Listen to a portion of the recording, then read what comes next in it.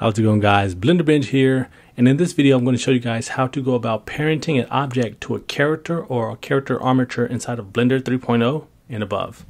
So first things first, you have your character here with a rigged armature, and I have an object that I want to basically be parented to the character.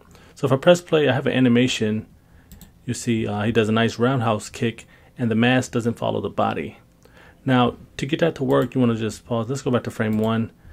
You want to first select the object that you want to parent to the character, and then if you hold down Shift and select the armature, we can go to the top left corner and go from object mode to pose mode, and now select the bone that you want the object to be parented to. And I can select any one, but for this I want it to be the face, so it'll be either of these two.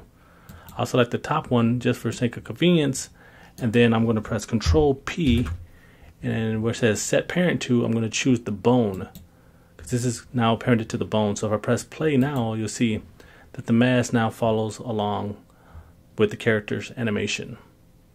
And hopefully you guys enjoyed this video. It was nice, quick, and to the point. And if you do like it, give it a thumbs up and leave a comment, and I'll catch you guys in the next one.